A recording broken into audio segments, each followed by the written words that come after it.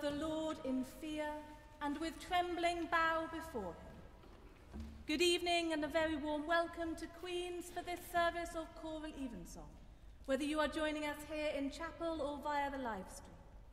This evening we are delighted to be joined by our guest preacher, the Reverend Dr. Charlie Bell.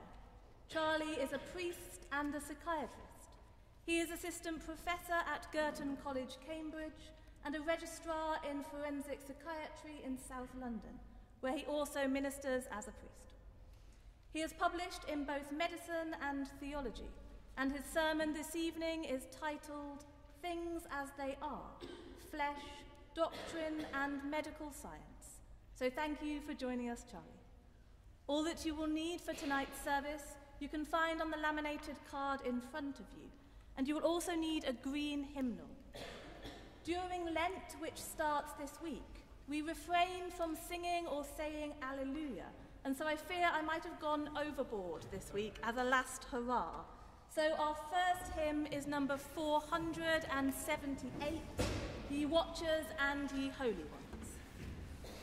Oh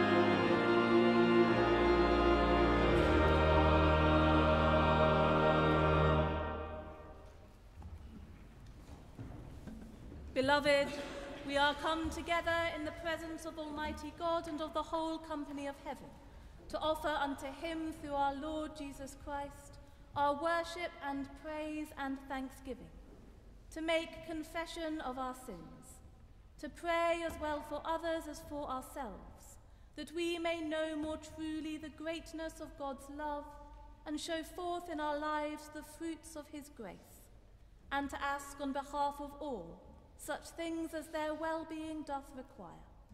Wherefore let us kneel in silence and remember God's presence with us now.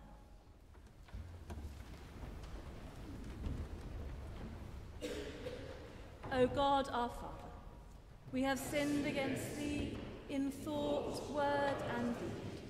We have not loved thee with all our heart. We have not loved our neighbours as ourselves. Have mercy upon us, we beseech thee. Cleanse us from our sins, and help us to overcome our faults. Through Jesus Christ our Lord. Amen. May the Almighty and merciful Lord grant unto you pardon and remission of all your sins, time for amendment of life, and the grace and comfort of the Holy Spirit. Amen. Amen.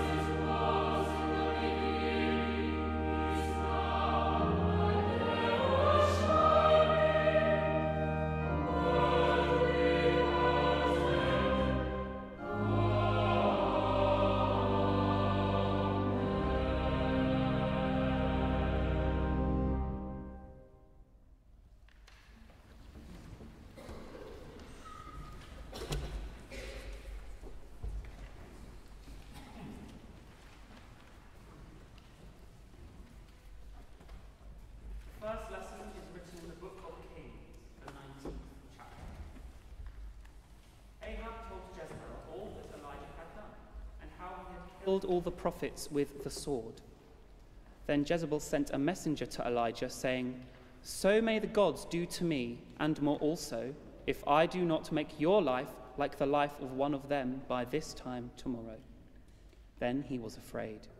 He got up and fled for his life, and came to Beersheba, which belongs to Judah.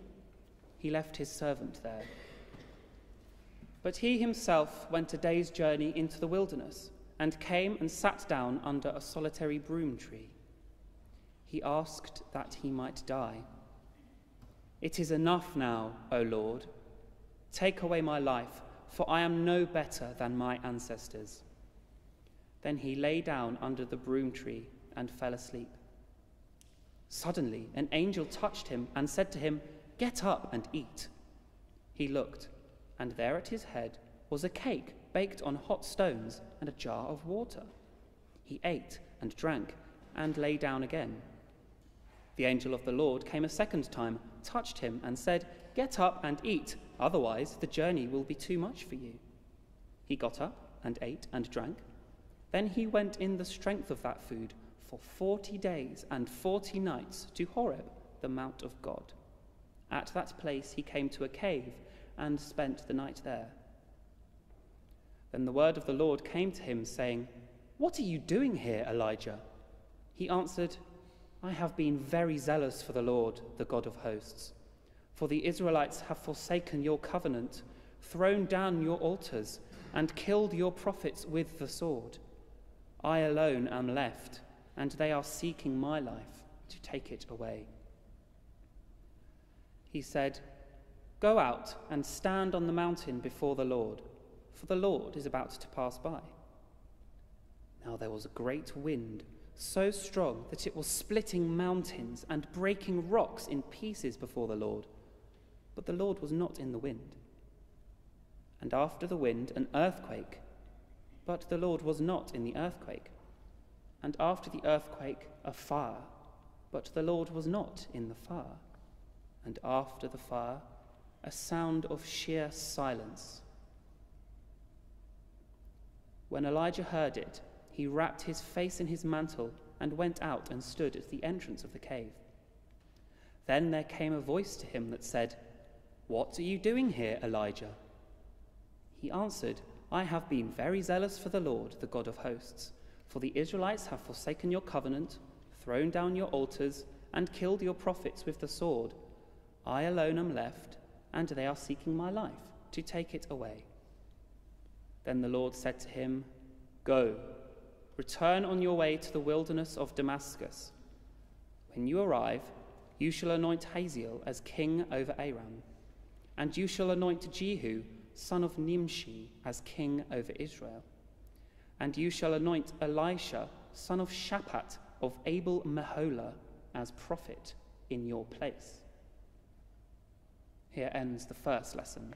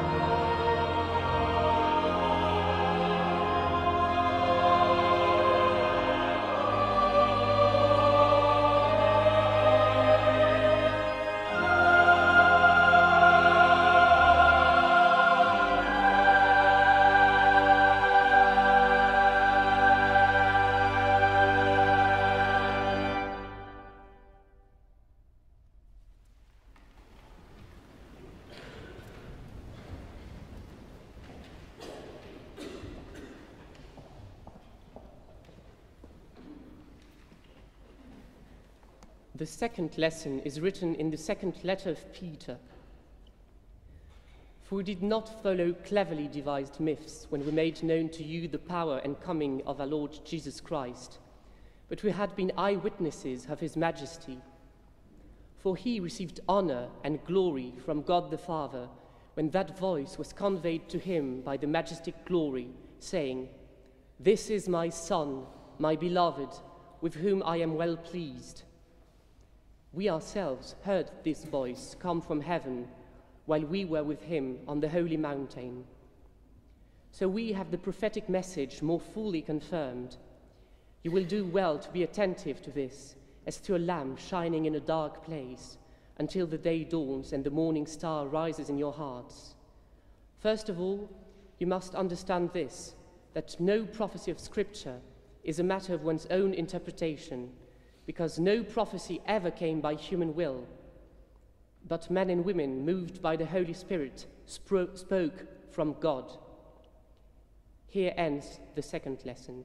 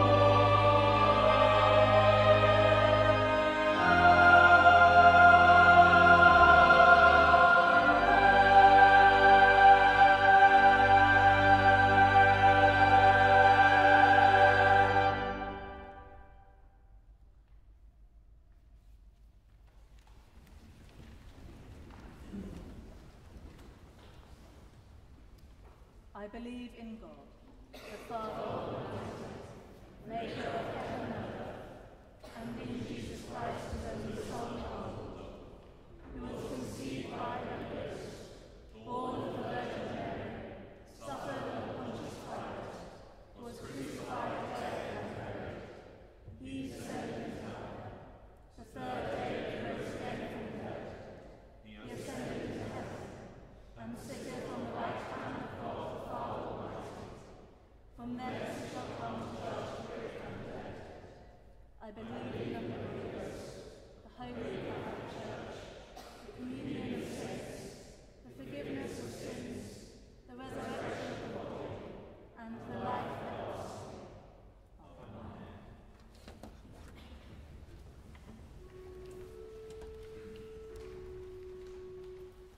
The Lord be with you.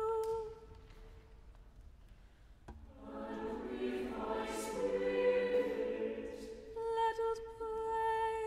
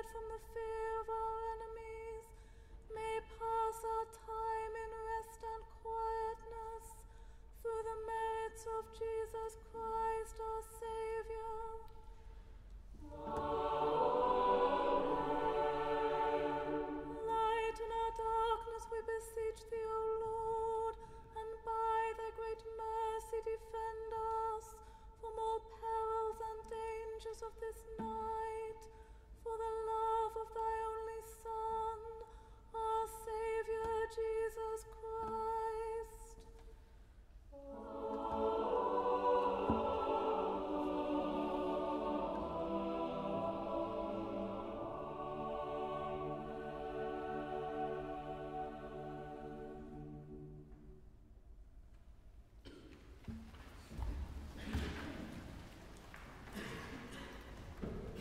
Our anthem this evening is from Hubert Parry's Songs of Farewell. There is an old belief, a setting of a poem by John Gibson Lockhart.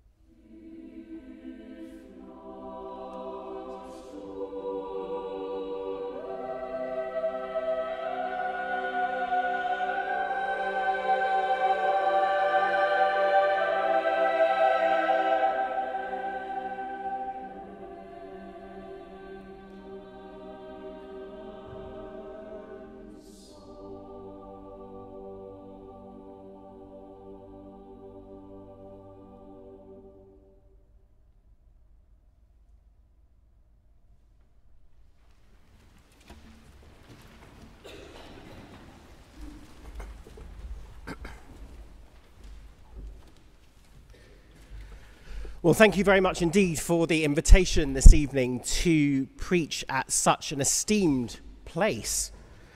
And thank you also for choosing such a glorious set of pieces, Parry and Rachmaninov in the same service, with a bit of the Archbishop's least favourite composer, Herbert Howells, dropped in. Thank you. My sister is not someone who suffers fools gladly. When I went forward for ordination as a priest in the Church of England, she fixed me with a stare which usually means only one thing, and with a furrowed brow asked me, "What on earth do you want to do that for?" Now, several years on, I admit I think she may have been on to something. But at the time, it wasn't the working 8 days a week or the endless wranglings of the church on bedroom politics that was her issue, but something much more simple and yet piercingly relevant to any of us who profess the Christian faith. "What on earth do you want to do that for?" she asked, with all that make-believe. Reference perhaps to those cleverly designed myths that our second reading spoke about. "You're a doctor, brother," she said. "You can't possibly believe all that rubbish." As I said, she doesn't suffer fools. Yet I think there is something profoundly important about that question. Profoundly important for those of us who profess to be Christians, particularly Christian ministers. Profoundly important for the church as an institution. Profoundly important even for wider society, not least one that has an established church. What on earth do we think we're doing? When I was at university for the first time, at the other place, the other Queen's College, in fact, I remember walking to a human dissection session or something equally unwelcome first thing on a Monday morning, and being met by a huge poster that proudly proclaimed, "Come to St. Andrew's Church for our talk, proof why the resurrection definitely underlined happened." I will admit to being taken aback somewhat. I was at the time a kind of Evensong Christian. I liked to turn up mostly to hear our Like Your Wonderful choir, to have a glass or 5 of sherry afterwards, and to have permission to procrastinate. Yet I had been exposed to the Christian faith throughout my whole life, and I will admit that it was the first time I had even thought that there might be proof of the resurrection, let alone heard anyone suggest it might be the case. I was intrigued. So imagining I was about to discover something quite remarkable, I turned up. Unfortunately, I was also rather disappointed. Whilst the speaker was seriously engaging and talked a good story, proof, at least proof, as any scientist, even dare I say a medic, might accept, there was none. I came away absolutely convinced that whilst this posh and perky chap really did believe in the resurrection, having spent a few minutes talking to him afterwards, I was pretty sure he believed a few rather more worrying things as well, I had been rather missold. Now, if that had been a one-off, then I might have just forgotten about it and moved on. But in recent years, as fewer and fewer people seem remotely interested in Christianity and its truth claims, and as the church becomes more and more anxious about its own future, we seem once again to be determined to prove ourselves as someone worth listening to. Sometimes it seems to me that we get it about right. This week, tackling hateful anti-asylum seeker rhetoric, advocating for the poorest in society, and so on. Yet at other times, we seem to get it wrong. We seem so determined to prove our relevance that we lose our distinctiveness. Or we become so determined to prove our distinctiveness that we lose our ability to talk to people. And when we make claims just like the alleged and clearly absurd proof for the resurrection, we do so in a way that runs the risk of our being exposed to ridicule and which fails to take the world as it is seriously, where our mode of engagement is so far off the mark that we are simply unable to add anything interesting, coherent, or remotely useful to wider public conversation. Now, you might ask, what has any of that got to do with bodies and flesh? Have I missold you a sermon too?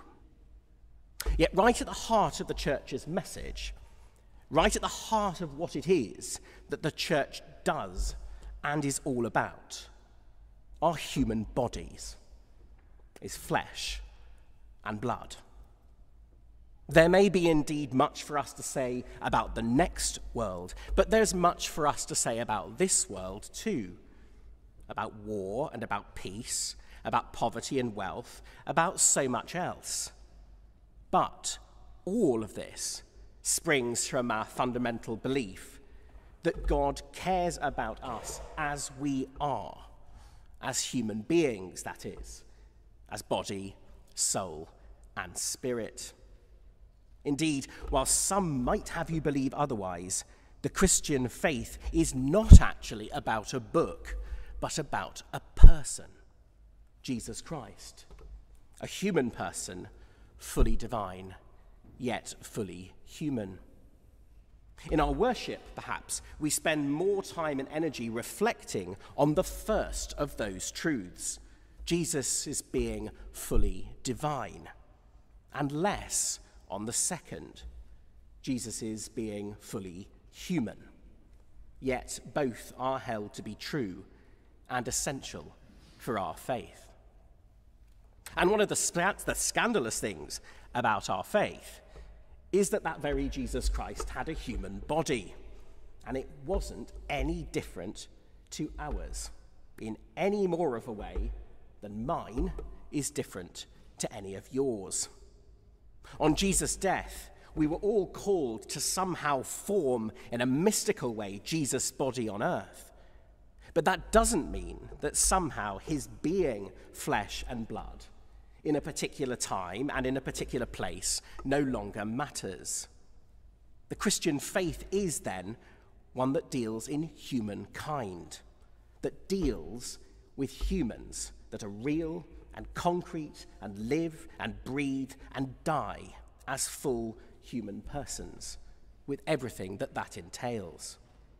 The problem is that as Christians, we far too often end up creating a faith that talks about the world as we wish it might be, rather than as it actually is. And rather than that allowing us to say more, it condemns us to saying less. Rather than us talking about real humans in all their glorious and God-given diversity from which we can learn, we end up talking about Photoshop humanity, and a humanity that reflects less rather than more of the life of God who became human. Ideas of bodily perfection are not solely the property of the secular world, and our own pernicious version of body shaming does not stop with allusion to outward appearances. We've seen this time and time again in our history. Contorted and twisted references to Christ's maleness have been used to silence those who are not male. Similar contortions have blighted the history of the church with racism, which we're only now eventually beginning to engage with, let alone properly address. We continue, both in our public and in our private pronouncements, to speak of disabled people in ways that ultimately deny their dignity. And in the contemporary church, God help it, there remain far too many who continue to wish away queer people. It means that we have Christians advocating for so-called conversion therapy. And speaking as a psychiatrist, I can tell you that it is neither of those things. And we have people arguing for it because of a failure to believe that God could possibly have created real humanity in all its extraordinary wideness and givenness and variety and holiness. If only everyone was more like us, then they'd be more like Jesus. If only everyone behaved in a way that we can get our heads around. And believe me, as a forensic psychiatrist, they don't. If only people's human bodily experiences and realities would fit within our own narrow bounds, then they'd be holier and more beloved. If only, if only, if only. Yet, my friends, placing an if only as a stumbling block in the path of Christ is not only foolish, but dangerous. If our doctrines are based on if-onlys, then they are bound to fail, because they're not talking about anything at all. And if we build our church on those if-onlys too, then it will sink into the sea. If we justify our willingness to look down on others by believing the lies that we tell ourselves about the world, then we are not preaching Christ's gospel, but our own. We are imprisoning ourselves within our own minds. If we then fail to embrace our whole selves and the selves of others as integrated, real, full human persons, then how can the church possibly have anything to say to anyone about anything? And in a world of cynicism, and a world so often driven by a denial of personhood and of sacrosanct human dignity, I would argue the church does still have something to say. But it's only through reclaiming the real that we can ever hope to retain, or frankly, regain, the credibility that we desperately seek. And as we look towards the season of Lent, whether we're Christian or not, one way we might learn to recapture the real is to simply learn to pay attention. For that is what the church is called to do. To pay attention to our doctrines, sure, but to pay attention more widely too. Rather than seek to prove those things only known through faith, we're called to offer a vision of the world in which human beings, as human beings, matter to the source of creation. In other words, we're called to listen before we speak. We're called to delight in learning about the world and about the world's people as they are, rather than to run scared or to put our fingers in our ears and pretend it's not happening. We're called to be attentive to embodied reality, to seek to listen, to understand, and just maybe to find the Lord in the silence, just as Elijah did. For if we, however falteringly, seek to know and understand things as they really are, rather than as we might wish they were, then in time we might learn how to speak of them once again. If we become people known for paying attention, and not merely people who wish to hope things into existence, then we have a fighting chance of the world hearing when we then speak.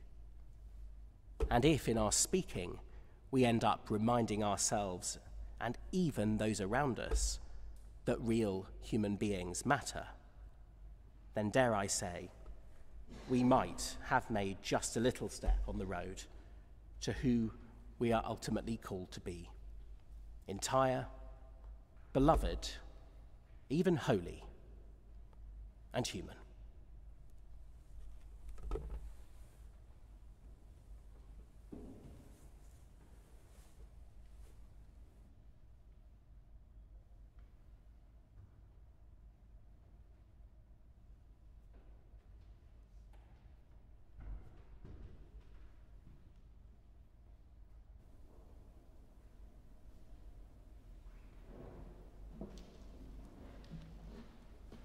Let us pray.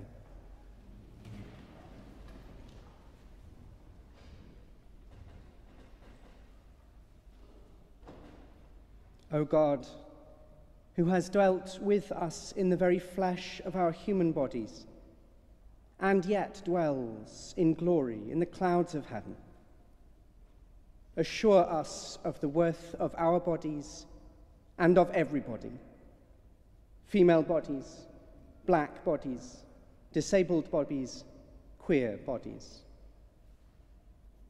And also assure us of your promise that they will all be revealed in their full glory by your redeeming power.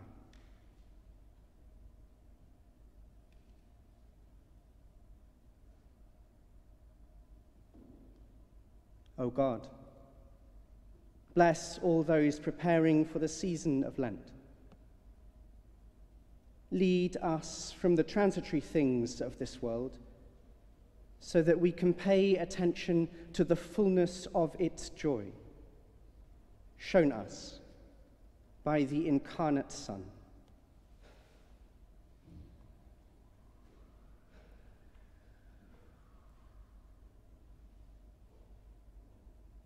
O God, the Prince of Peace, quieten the nations that are in the tumult of warfare and unrest. Make it known again that you are not to be found in wind, in earthquake, or in fire, but in the moment when guns fall silent, and we see you face to face in the faces of our fellow human beings.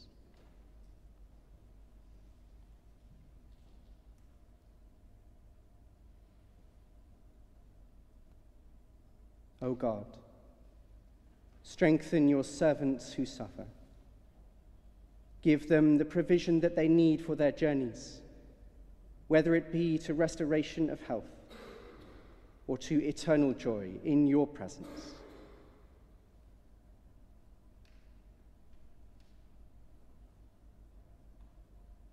And let us gather all of our prayers, spoken and unspoken, by saying together the words of the grace.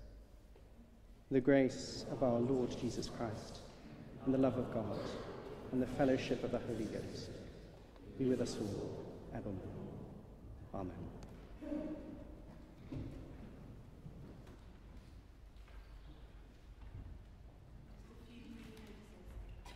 Thank you to Charlie for preaching for us, and for Francis, our ordinand, for leading us in prayer. Following the service, please do stay for a drink. If you're unsure about where to go, you go out of chapel and you turn left, and then right, and then in through the door where it says Old Lodgings, and you'll find it in there. This coming week, this is Ash Wednesday, on Wednesday, obviously.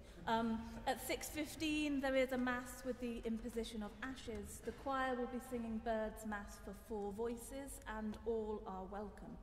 If you're a college member and would like to have a chat about Lent or indeed anything else, then please do be in touch. And we stand to sing our final hymn, which is number 334, All People That on Earth Do Dwell.